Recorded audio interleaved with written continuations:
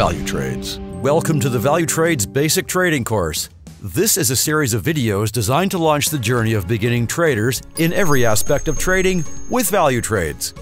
In this video, let's take a look at advanced graphics on MT4, which you will find on this toolbar.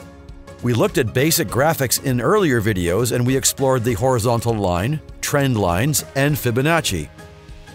Let's start by right-clicking on the toolbar and select Customize. On the right side of the pop-up box, you will find the existing graphic tools, and on the left side, you have some extra ones. To add one to your toolbar, simply click and drag it across.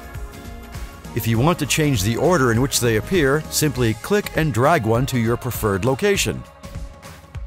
A derivation of the trend line is the Equidistant Channel, which can be an invaluable tool for technical analysis.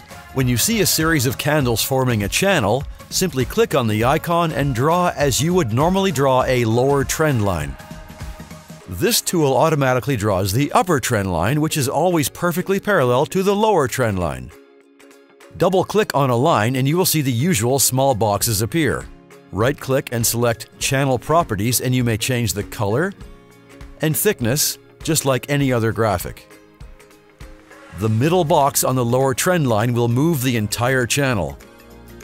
The first box on the lower trend line will change its angle, as will the third one.